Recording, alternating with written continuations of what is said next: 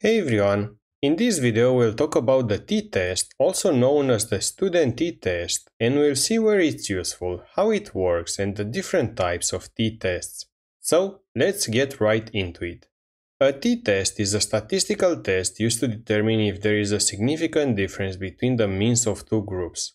It is commonly used when dealing with small sample sizes and the data follows a normal distribution or approximately normal.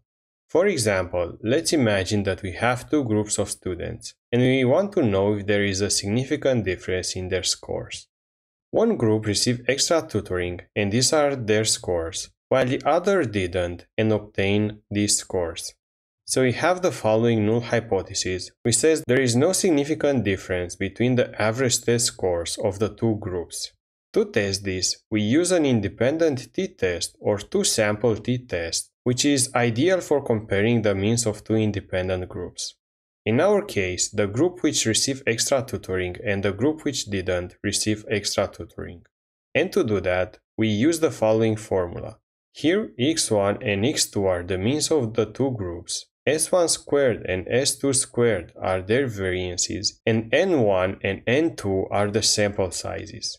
Basically, what this formula calculates is the difference between the group means in the numerator to see if there is a significant difference between the two, and the pool standard error in the denominator, which comes from the variability of both groups. Now, what we obtain after this calculation is called a t-value, and if it's greater than a predefined value called a critical value, then we reject the null hypothesis, which in our case would say that indeed the extra tutoring made a significant difference in the student's test scores. So let's run the numbers and we get the following t-value. And to get a critical value to which we have to compare to, as dumb as it may sound, we have to extract it from this table called the student t-table. The critical value depends on two factors. The degrees of freedom, which is equal to the number of samples in the first group plus the number of samples in the second group minus 2. And the significance level, which tells us that if we run these tests 100 times, for an alpha equals to 0.05, for instance, 95 out of 100 times we would get a t-value higher than this one here in the table, and 5 out of 100 times we'd get a t-value lesser than this one here. So, to recap, the t-test is used to determine if there is a significant difference between the means of two normal distributions. We use the following formula to calculate the t-value, and if this value is greater than the critical value, which we extract from this table, then we reject the null hypothesis. Pretty simple, right? Now, I would like to dig a little bit deeper into this formula so we can get a better feeling and understanding about how it affects the end result of our statistics. So, first of all, we have in the numerator the difference between the means of the two distributions. And if you were to increase it, then we'd get a higher t-value, so a higher chance of rejecting the null hypothesis. This change is pretty intuitive if you think about it. The further away the two means are, the higher the chance of a significant difference between the two. Similarly, we have the sigmas in the denominator, which control the spread of the two distributions. You can pretty much see that if we decrease them, the two distributions became narrower, increasing the t-value and the chance of rejecting the null hypothesis. And if we increase them, the two distributions widen, decreasing the t-value and the chance of rejecting the null hypothesis. Finally, we have the number of samples n1 and n2. And here as well we can see that they directly affect the t-value, which again makes perfect sense since the more samples we have, the more confident we should be in our statistics.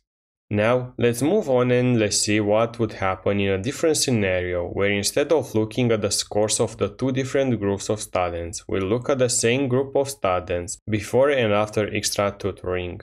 This is where we would use a pair t-test, also known as a dependent t-test, which is designed for situations where the same subjects are measured twice, once before and once after an intervention, allowing us to determine if there is a significant change in their performance. In this case, instead of comparing two independent groups, we compare two sets of scores that are related or paired. The formula for the pair t-test looks a bit different from the independent t-test. Here, we are interested in the difference between the paired observations, rather than comparing the means of the two separate groups. So the t-test formula becomes something like this. Here, d is the mean of the differences between the paired observations, as d is the standard deviation of those differences, and n is the number of pairs, or in our case, the number of students. This formula measures whether the mean difference, d, is significantly different from 0. The logic is similar to the independent t-test, and if the calculated t-value exceeds the critical value from the t-table, we can reject the null hypothesis and say that the extra tutoring had a significant effect on the students' test scores.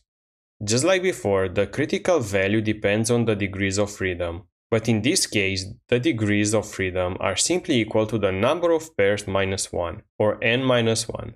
Let's visualize how this works.